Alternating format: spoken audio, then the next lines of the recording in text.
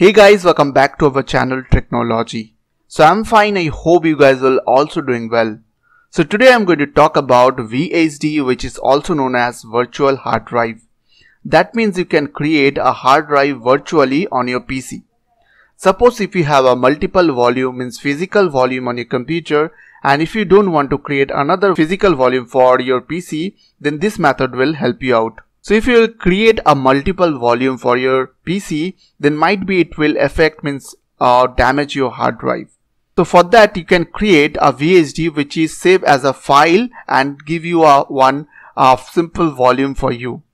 Also you can install operating system under that VHD. To create this VHD you need to follow me and don't forget to subscribe my channel Tricknology. So at first you need to right click on your start menu and you will get this menu. So just right click on that start menu and you will get this menu, and after that you have to go to computer management or desk management. So after that click on desk management. Once you have clicked on desk management you will get this window.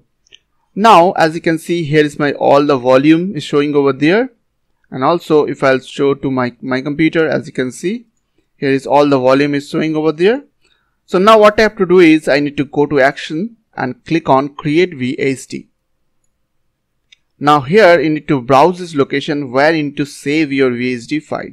In my case I will save under the F drive. So I will type the name like Tricknology here, VHD, and click on save.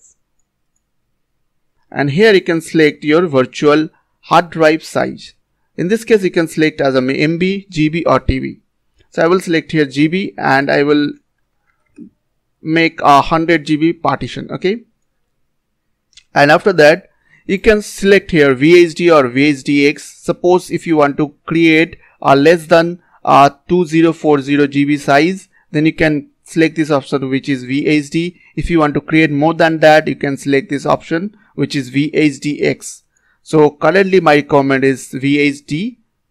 Okay, and from here you can select a fixed size, like in future you cannot change your volume size. And if you select dynamically expanding, that means it will expand as per your requirement. Okay, and after that click on OK.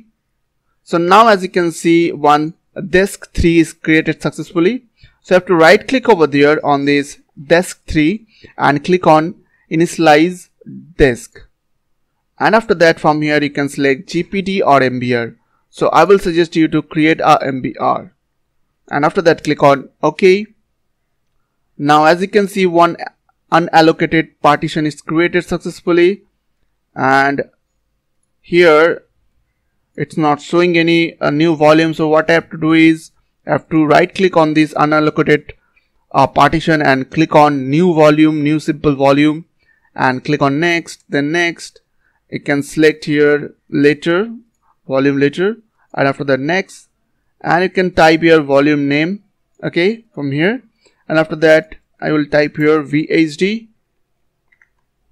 and click on next, and after click on finish, as you can see one volume will be added on my computer. As you can see here it is 100 GB partition is created successfully.